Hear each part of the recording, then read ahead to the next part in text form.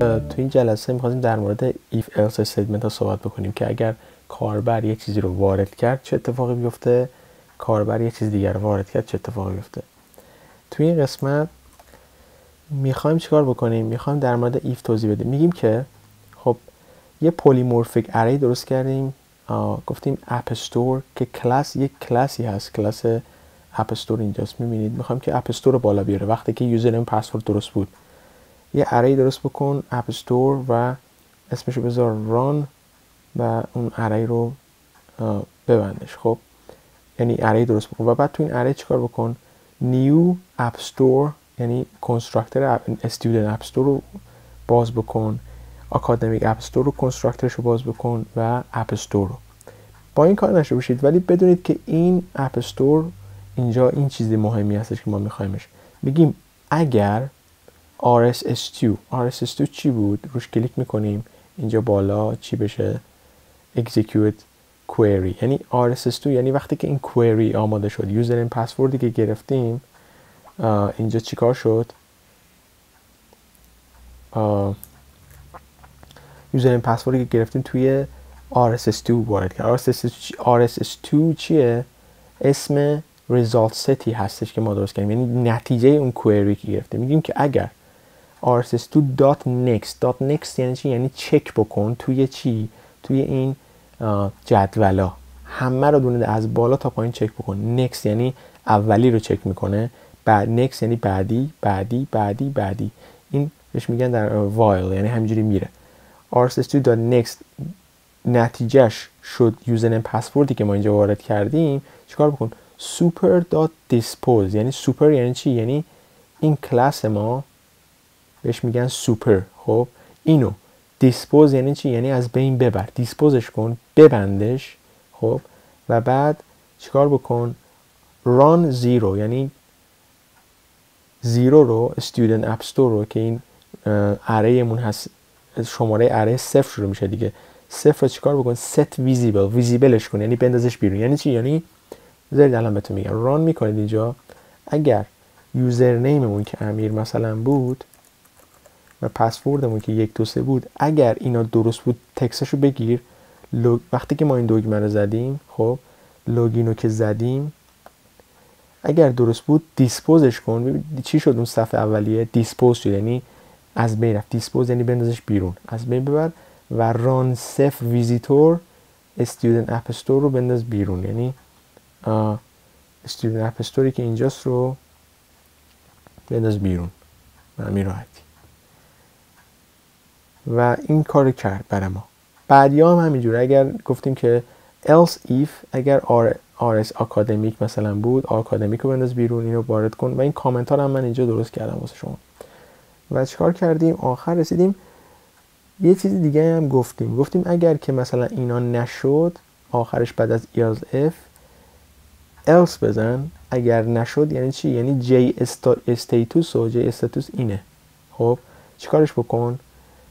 تغییرش بده، بزن incorrect username و password، j status رو بزن کالرش و foregroundش رو بزن color red. یعنی چی؟ حالا برفرض من این red رو همینجا بزرگ باید بنویسم که تبدیل بشه. یعنی چی؟ یعنی اگر من اینو ران کردم، خب برفرض من یه چیزی نوشتم اینجا، یه چیزی نوشتم درست نبود، لوگین رو زدم، اینو قرمز کن رنگشو و بنویس چی؟ بنویس incorrect username و password به همین راحتی اینجا.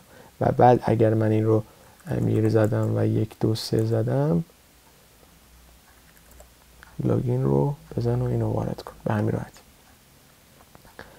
و این هم که SQL X یعنی چی؟ یعنی SQL exception یعنی اگر به دیتابیس کانکت نبود کانکشن فیلیر بزن. خب توی این چیز بعدی کنستراکتور بعدی ما چند تا چیز ساختیم.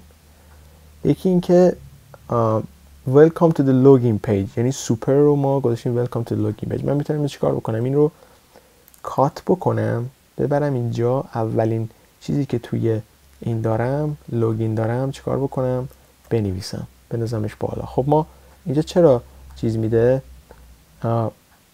ارور میده چون پایین چی میگه؟ میگه این کنستراکتوره ولی بالا چیه؟ متده. ببین public void لوگین. پس ما اینو چیکار میکنیم؟ اینو آندو میکنیم. یعنی چی؟ یعنی این که این پابلیک داره، وید داره، لوگین. یعنی لوگین ما متده. من اگه وید اپ ببرم باید یه ریترن بذارم آخرش، یه چیزی بذارم که این کنستراکتور میشه. پس این کنستراکتور نیست، اسمشه که اسم متدمونه که لوگینه و این کنستراکتور اینجاست که من اینجا نوشتم. کنستراکتور یعنی پابلیک لوگین. خب کنستراکتور سوپر من گذاشتم چی؟ ویلکام تو دی لوگین پیج. اگه من اینو دوباره ران کنم هی تون ران میکنم که شما ببینید چه خبره. این بالا نوشته ویلکام تو دی لوگین پیج، میبینید؟ یعنی اینکه به صفحه خوش اومدید. با سوپر میسازیم و این رو به کانکت کن به SQL. این کلاس رو بازم بهتون بعداً توضیح خواهم داد. و اینیت کامپوننت هم یه متده، این رو اجرا بکن. اینیت کامپوننت چیه؟ اگر من این جنریتد کد رو بزنم، اینیت کامپوننت توی جنریتد کد قرار گرفته. میبینید متد اینیت کامپوننت. توی متد اینیت کامپوننت تمام اینا رو برداشتیم چیکار کردیم؟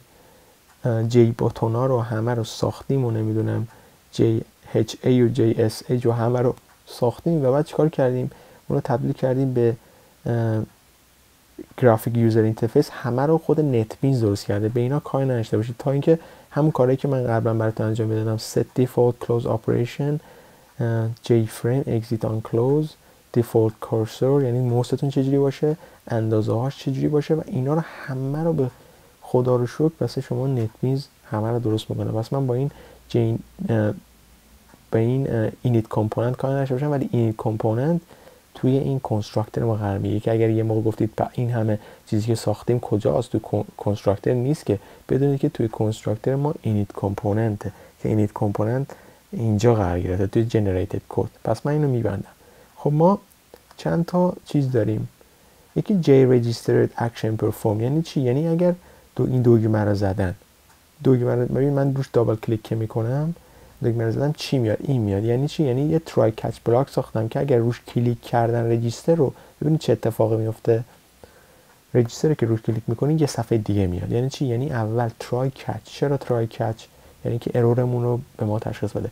super.dispose یا اینجا دیسپوز خالی هم میتونید بزنید، هیچ فرقی نمیکنه. ببینید من اگر ران بکنم اینو ببرم اینجا دیسپوز میشه. میبینید سوپر دیسپوز یعنی کلاسی که من الان توش هستم رو از بین ببر و بعد ببر new register dot set visible true. یعنی چی؟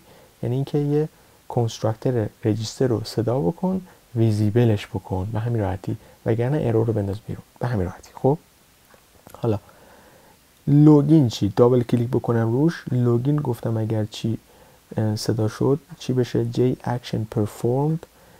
این اتفاق بیفته. این کدایی که داخلش خاکستریه رو نمیتونید تغییر بدید.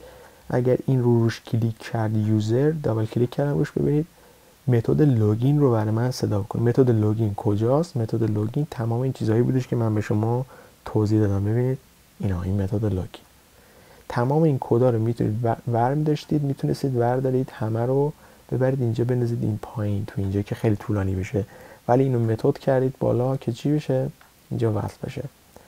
و اگزیت چیه؟ اگزیت این دکمه است. اگزیت اگر اتفاق افتاد، پس ما چه حالتایی داریم؟ یکی اینجا، یکی اینجا و یکی اینجا. 3 تا کار می‌خواستیم انجام بدیم. اگزیت اگر اتفاق افتاد، کانکشن رو از بین ببر، کلوزش کن کانکشن SQL رو و system.exit 0. یعنی چیکار بکن؟ ما رو از صفحه چیز بنداز بیرون. نگاه بکنید از صفحه گرافیکی اینجا میزنه کانکشن کلوز. اگر من اگزیت رو بزنم و میندازه بیرون، نگاه بکنید کانکشن کلوزینگ کانکشن و بعد بسته میشه.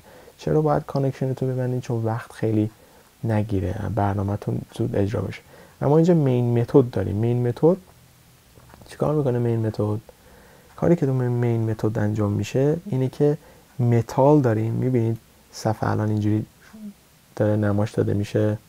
ببین اینجوری که من میزنم نمایش داده نمیشه، متال نمایش داده میشه. نگاه کنید، نگاه کنید این دکمه‌ای که اینجاست آبی، این سفیده، اینجا آبی دکمه. به این میگن متال. ما چند تا مثالای دیگه هم داریم. متال داریم، یکی داریم مثلا برفرض من اینو روش راست کلیک میکنم، چرا برم کدشو بزنم، میزنم متال. میبینید نیمبوس داریم. نیمبوس یعنی چی؟ یعنی به این حالت. میبینید حالت قشنگ. و دیگه چی داریم؟ این حالت هم داریم، این حالت میبینید. و دیگه چی بگم، مک او اس ایکس هم داریم که به این حالت قرار میگه. من متال فکر میکنم توی این برنامه از همشون بهتر باشه، به خاطر اونه که من متال قرارش دادم اینجا. میتونید حالا نیم باس اینجا قرار بدید و اینو اجرا بکنید و ببینید به این صورت اجرا خواهد شد، میبینید. و خب متال برای کار من فعلا خوبه و این مین متد هم خود چیز برای شما مینویسه، فقط این مهمه، بقیه مهم نیست. ترای کچ اینجا این مهمه، این متد ران اینجا مهمه، یا اصلا کلا این متد هم زیاد مهم نیست، تنها این مهمه که ویزیبل بکن برای من، وگرنه بقیه رو همه رو توی جنریتد کد برای شما نوشته نتمیز. و مطلب بعدی این که تمام چیزایی که ساختیم و خود نتمیز برای شما پرایوت برای شما درست میکنه. پرایوت، جاوا ایکس سوینگ، جی لیبل، نمیدونم جی پنل، اینا رو همه رو خودم اسم گذاری کردم، اینا که سبساس، بقیه‌اش کار نتمیزه و یه همچین حالت درست شد. جلسه دیگه در مورد کانکت کردن به MySQL صحبت خواهیم کرد که خیلی خیلی مهمه. پیشنهاد میکنم حتما دنبال بکنید که این رو یاد بگیرید. به این میگن سینگلتون. یه سینگلتون درست کردیم و کانکتش کردیم به MySQL که اگر یاد بگیرید میتونید وصل کنید جاواتون رو به MySQL یا هر دیتابیس دیگه که خواستید و بعد اون رو اجرا بکنید.